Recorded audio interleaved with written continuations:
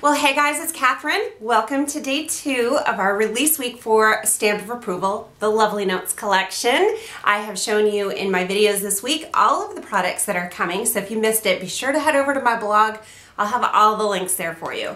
Yesterday was our first blog hop, today's our second, and tomorrow is going to be our third.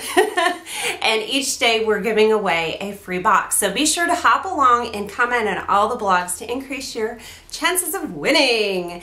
And today I'm going to use the Lovely Flowers and Banners dies. I'm going to use the butterfly notes, and I think I'll sneak in a thing or two from Lovely Flowers.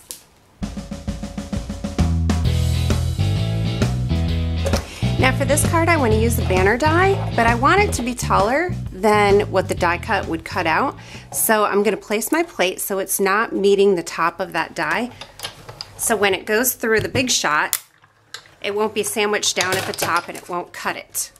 So I'm taking the banner die cut to my paper cutter and I'm lining that cut up with where my blade is going to go, and I'm just going to trim. I'm going to do that on both sides and we will have a longer banner. Next I'm going to add a greeting. You're amazingly amazing. This is getting very well loved, so lots of my friends are going to get cards that say they're amazing.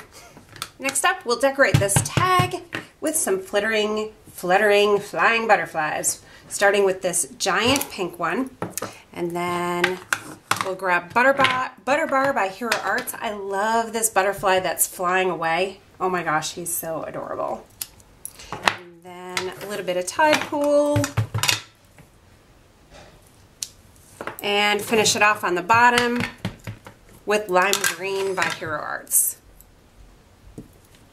I'm going to do a quick little background with the Lovely Flowers. I'm going to use this fun little flower right here. I'm just going to stamp it with Versamark, and then I'm going to do glitter embossing powder clear. It's a hologram, it's by Wow, and it's just going to add a fun sparkle to the background.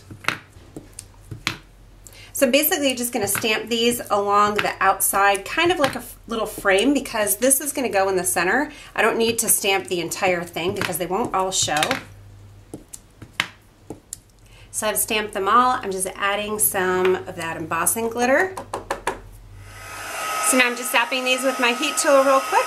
I'm going to take a little bit of Tide Pool ink and I'm just going to sponge a little smidgen of a piece of paper, and then I'm going to die cut it with this scallop border. I'm adding this right to the top of the scallop tag. Give it a little trim, and then I've also added some mounting tape so we can pop it right up on the card front. Okay, do you guys ever do this? You finish and you add something to your card and then you change your mind. So I'm going to add a little bit of this banner, the chevron. So I just cut it part way down because I just want a little piece. I'm going to have it sticking out from underneath this border. So I'm just going to peek it up under there and then add this back, and then I'm going to wrap some baker's twine around it. Now there's a little leaf in the Lovely Flowers stamp set, and the little die cut for it looks like a heart. So I'm just adding on 3 of those little hearts to the project to finish it off and give it a fun little embellishment. I'm using my Spectrum Noir sparkle pen to give some sparkle and shine to the hearts. So that's that for this card, and I have another one that looks a lot like it. I just embellish it a little bit differently. I took that scallop and put it alongside the tag, and then I used the Lovely Lattice on the background and did a tone-on-tone black embossing. Oh, there you go. So hope you guys enjoyed the tutorial. Be sure to hop along the blog hop and check out the Lovely Notes collection, which goes on sale July 14th. But July 13th, the waitlist members get their first shot at it at 9 a.m. for Stamp Nation members and 10 a.m. for the rest of the list. Thanks for being here. Subscribe if you haven't already, and I'll see you soon.